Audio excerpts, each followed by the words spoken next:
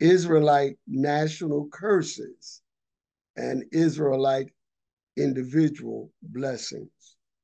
Israelite national curses and Israelite individual blessings. Our keynote scriptures are in Ezekiel chapter 14, verses 12 through 16,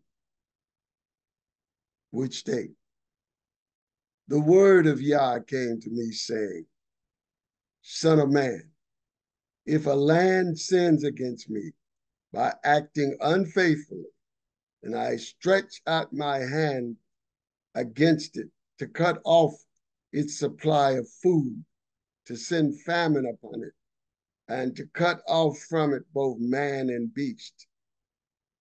Then, even if these three men, Noah, Daniel, and Job, were in it, their righteousness could deliver only themselves, declares Adonai Yahweh.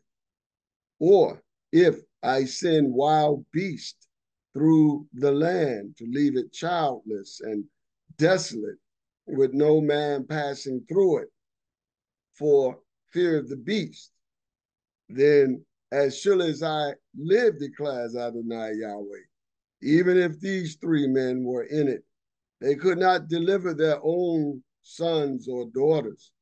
They alone would be delivered, but the land would be desolate. Selah. According to Galatians chapter 3, verse 14, it says, Yeshua has redeemed us from the curse of the law, as stated, quote, chapter 3, verse 13. Mashiach redeemed us from the curse of the law by becoming a curse for us. For it is written, cursed is everyone who is hung on a tree. Also, all Israelites who believe that Yeshua died for our sins, and thereby, because of this belief, we are redeemed from the curse of the law. The question emerges as to why are Israelites as a whole still suffering under the 7 groups of curses in Deuteronomy chapter 28. For instance, curse number 1, curses upon Israelite family structures, which are described in Deuteronomy 28:54, such as curses of bad relationships between a man and the mother of his children, causing men to have an evil eye, as stated in verse 54 of Deuteronomy 28. For men to have an evil eye toward the wife of his bosom. Also, curses on relationships between fathers and their children. In verse 54 of Deuteronomy 28, where the father has an evil eye, as stated, quote, toward the remnant of his children, whom he shall leave. Also, our women, it said, would hate the fathers of their children, and their eye would be evil towards their own children, as stated, quote, verse 56 of Deuteronomy 28. The tender and delicate woman among you, which would not adventure to set the sole of her foot upon the ground for delicateness and tenderness, her eye shall be evil toward the husband of her bosom, and toward her son, and toward her daughter. Curses number 2, curses upon Israelite communities, such as community hatred between one another, as described in verse 54, Deuteronomy 28, as stated, quote, so that the man that is tender among you and very delicate, his eye shall be evil toward his brother. Also, the overall deterioration of our communities in the cities, which includes the suburbs and in the country rural areas where we live as well, as stated in Deuteronomy 28:16, cursed shalt thou be in the city, and cursed shalt thou be in the field. Curses number 3, economic curses, as stated in Deuteronomy 28, verse 43 through 46, where foreigners profit and advance themselves above us economically, as stated in verse 43 and 44. Quote, the stranger that is within thee shall get up above thee very high, and thou shalt come down very low. He shall lend to thee, and thou shalt not lend to him. He shall be the head, and thou shalt be the tail. Also, our community wealth is taken out of our neighborhoods by foreigners, as stated in verse 33 of Deuteronomy 28. Quote, the fruit of thy land and all thy labors shall a nation which thou knowest not eat up. Curses number 4, curses of oppression, as cited in the latter part of Deuteronomy 28, verse 33, which states, regarding overall oppression imposed upon us, as stated, quote, thou shalt be only oppressed and crushed always. Also in Deuteronomy chapter 28, verses 28 through 29, it speaks of the high rate of substance abuse, oppression among us, as stated, Yahweh shall smite thee with madness and blindness and astonishment of heart, and thou shalt grope at noonday as the blind gropeth in darkness, and thou shalt not prosper in thy ways, and thou shalt be only oppressed and spoiled evermore, and no man shall save thee. Now, the Hebrew word in verse 28 stating madness, mashugam, it also, along with mental health problems, involves as well as chemical and substance abuse or drunkenness as well, that this will be a part of our people's condition. We will be known as an addictive community. And it creates blindness and astonishment of heart. That means we walk without common sense and we're always paranoid. And then verse 29, under the influence of these intoxicants, it says, thou shalt grope at noonday as the blind gropeth in darkness. How many times we've seen people in noonday groping down the street in our community as though it's darkness, when they are fully covered with sunlight, but yet the circumstances of alcoholism and drug addiction makes them grope in the streets as though they're walking in darkness. And they shall not prosper in their ways. They may have talents and abilities, capabilities, but those can never come to fruition. They are also oppressed these days, many of them with gambling addiction.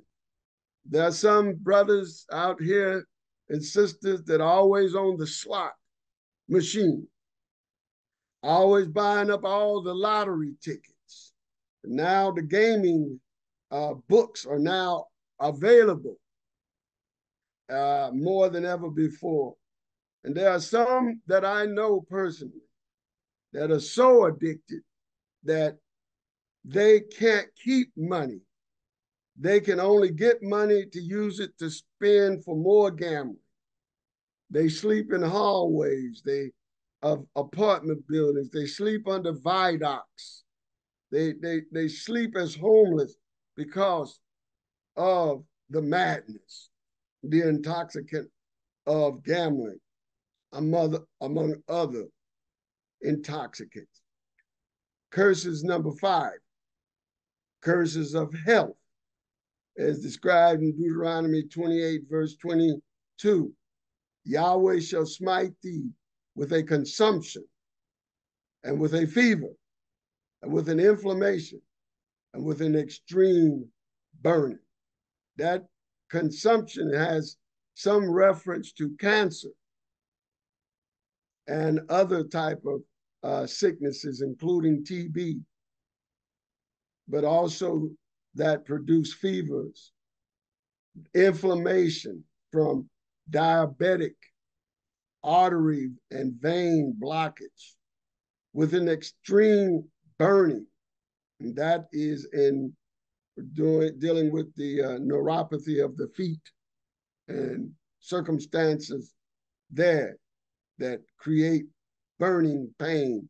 Also, it's described in Deuteronomy 28, verse 58, 61, regarding curses of health.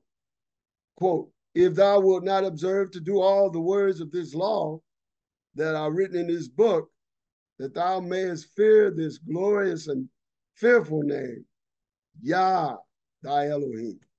Then Yah will make thy plagues wonderful or awesome, and the plagues of thy seed, even great plagues, and of long continuance, and sore sicknesses, and of long continuance. Moreover, he will bring upon thee all the diseases of Egypt, which thou wast afraid of, and they shall cleave unto thee. Also every sickness and every plague which is not written in the book of this law, them will Yah bring upon thee until thou be destroyed. Curses number 6, curses of high death and mortality rates. Currently, the leading cause of death among our juvenile population is gun violence. Dr. Williams has more details on those stats than I, and she's present to give us some updates on that. Also, as stated in Deuteronomy chapter 28, verse 45 through 46, it states, quote, moreover, all these curses shall come upon thee, and shall pursue thee, and overtake thee till thou be destroyed, because thou hearkenest not unto the voice of Yah the Elohim, to keep his commandments and his statutes which he commanded thee. And they shall come upon thee for a sign and for a wonder, and upon thy seed forever. Also, Deuteronomy 28, verse 25 through 26, it states, Yahweh shall cause thee to be smitten before thine enemies. Thou shalt go out one way against them, and flee 7 ways before them, and shalt be removed unto all the kingdoms of the earth. And the carcass, and thy carcass, shall be meat unto all fowls of the air, and unto the beasts of the earth, and no man shall fray them away. Curses number 7, the curse of false religion. As stated in Deuteronomy 28, verse 36, it says, quote, Yahweh shall bring thee and thy king, which thou shalt set over thee, unto a nation which neither thou nor thy fathers have known. And there shalt thou serve other Elohim, wood and stone, as cited in Deuteronomy 28, verse 64, which states, and Yahweh shall scatter thee among all people, from the one end of the earth even unto the other, and there thou shalt serve other Elohim, which neither thou nor thy fathers have known, even wood and stone. So tonight, dear ones, beloved, it's very clear that the 7 groups of curses in Deuteronomy 28 are very much alive and well among us as a people.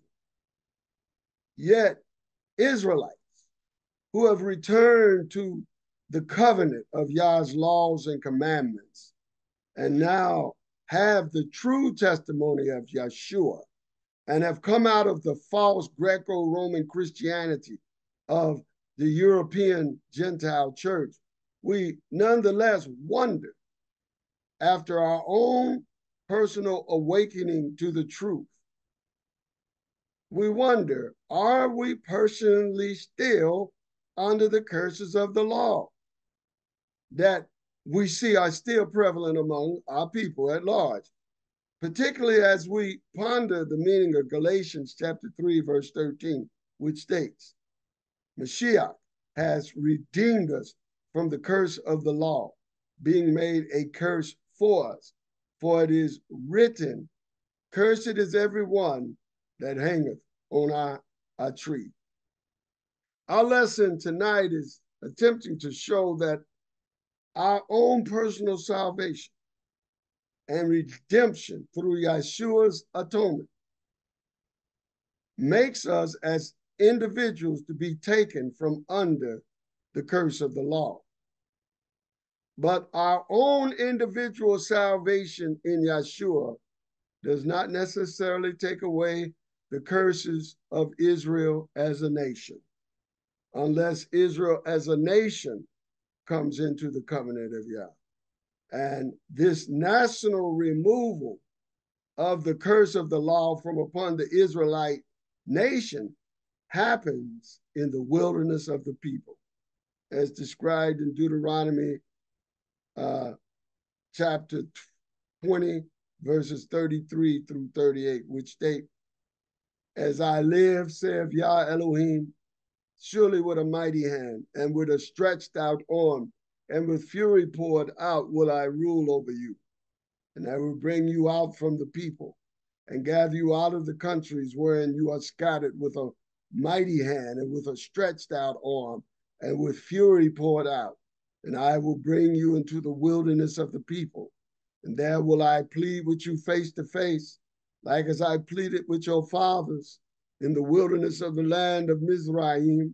So will I plead with you, saith Yah Elohim. And I will cause you to pass under the rod, and I will bring you into the bond of the covenant, and I will purge out from among you the rebels and them that transgress against me. I will bring them from forth out of the country where they sojourn, and they shall not enter into the land of Israel, and you shall know that I am Yahweh." Hallelujah. So be it.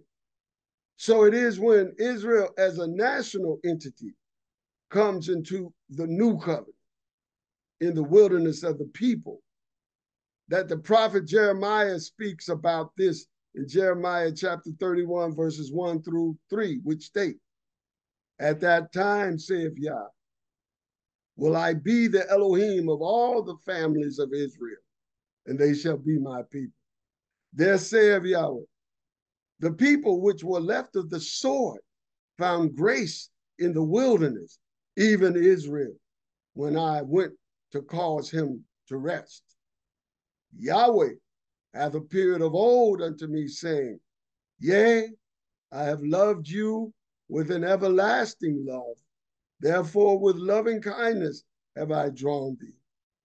And also Jeremiah in chapter 31 continues to speak of the time in the wilderness of the people, that Yahweh will make a new covenant with the Israelite nation, as stated in verses 31 and 34 of Jeremiah 31, which state, "Behold, the days come, saith Yah, that I will make a new covenant with the house of Israel and with the house of Judah, not according to the covenant that I made with their fathers in the day that I took them by the hand to bring them out of the land of Mizraim, which my covenant they break, although I was an husband unto them, saith Yahweh.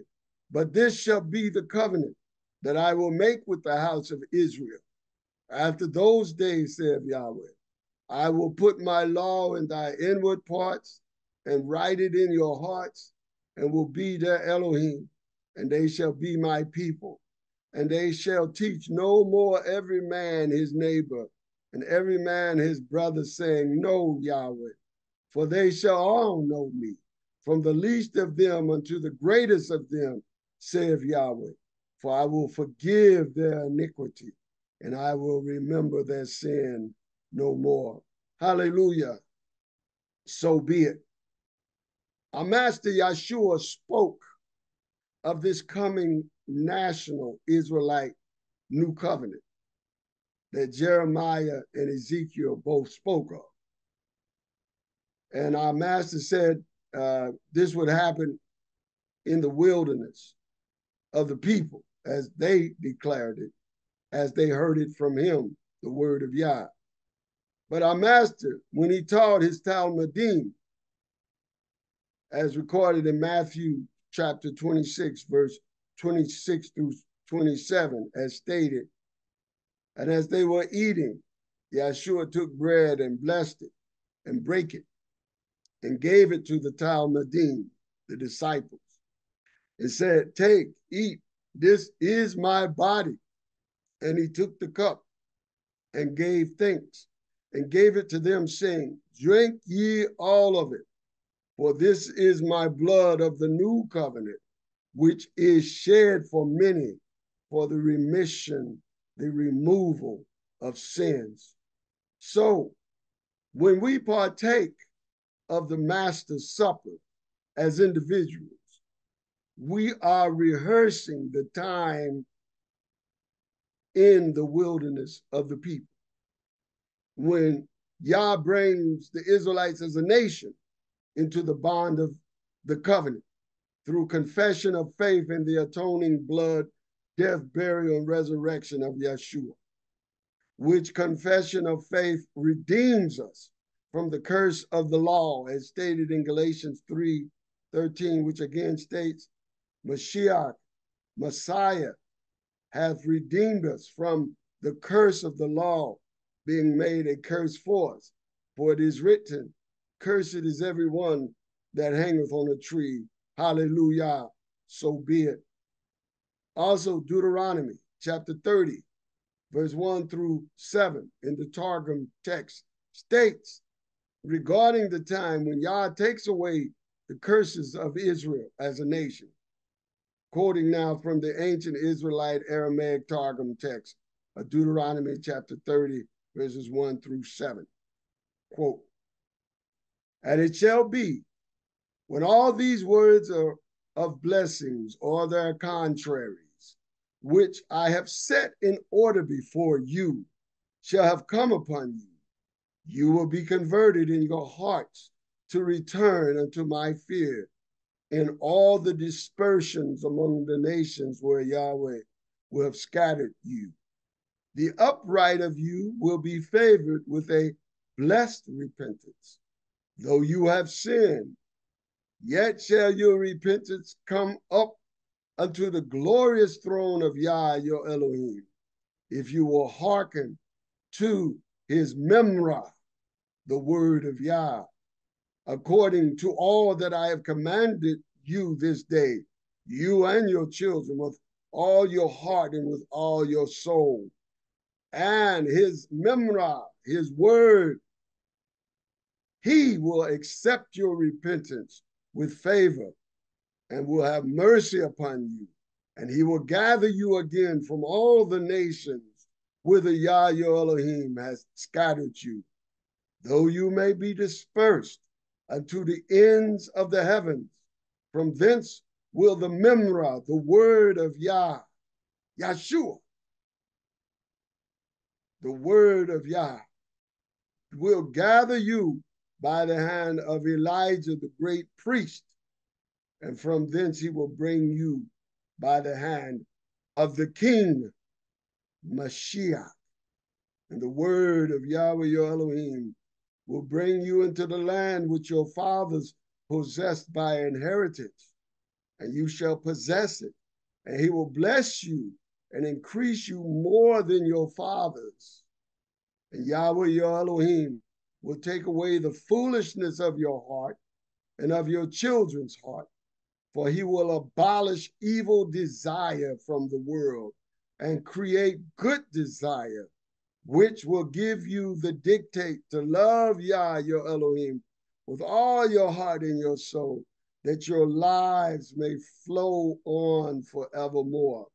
And the word, the memra, the word of Yah, Yeshua, your Elohim, will send these curses upon your enemies who have oppressed you in your captivities, and such as have hated and persecuted to destroy you. So be it. Hallelujah.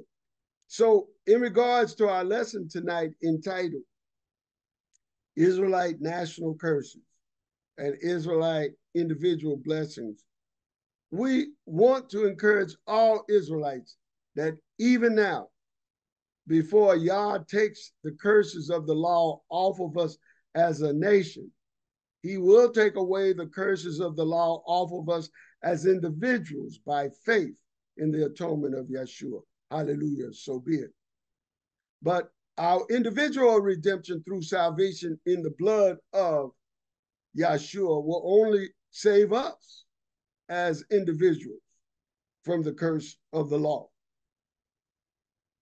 But we will continue to see Yah's curses and judgments on Israelites as a nation, even after we personally have been delivered from the curses. We still continue to see Yah's curses and judgments on Israelites as a nation at large. And this will continue until such time as we gather together as a national entity in the wilderness of the people and come together into the new covenant that Jeremiah 31:31 speaks of, that Yah will make with us as a national entity and not as individuals. For this new covenant is made with the house of Israel and the house of Judah, which represents us as a nation and not as an individual. As stated, behold, the days come, saith Yah, that I will make a new covenant with the house of Israel and with the house of Judah. Hallelujah. So be it. But when we participate in our Master's memorial supper as individuals, we are rehearsing the future time in the wilderness of the people, when the new covenant through the blood atonement of Yeshua takes away the curses of Israel as a nation. Hallelujah. Yet in the meantime, we should understand that today is the day of salvation, redemption in Yeshua, that even now, before the time of the wilderness of the people, we can now be saved individually from the curses of the law, even though the danger and calamity of the curses of the law runs rampant among this generation of Israelites and our families and our Israelite nation as a people at large.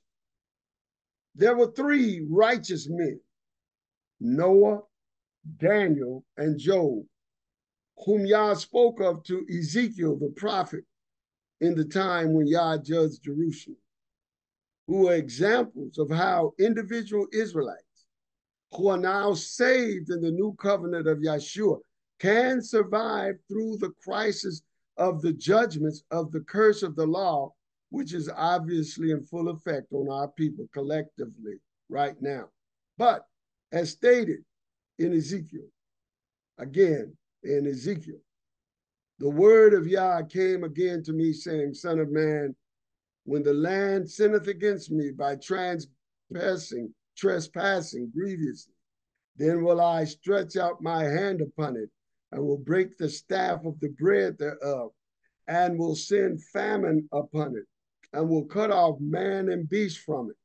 Though these three men, Noah, Daniel, and Job, were in it, they should deliver but their own souls by their righteousness, saith Yahweh Elohim.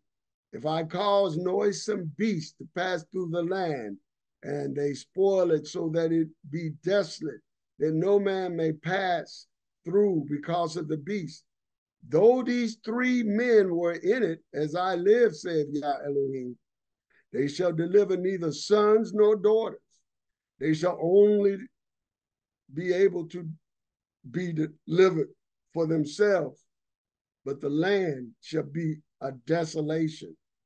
Or if I bring a sword upon that land and say, sword, go through the land, so that I cut off man and beast from it.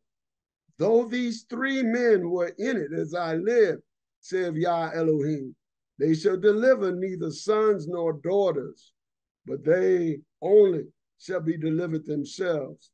Or if I send a pestilence into that land and pour out my fury upon it in blood to cut off beast from it, man and beast, though Noah, Daniel, and Job were in it, as I live, saith Yah Elohim, they shall deliver neither son nor daughter.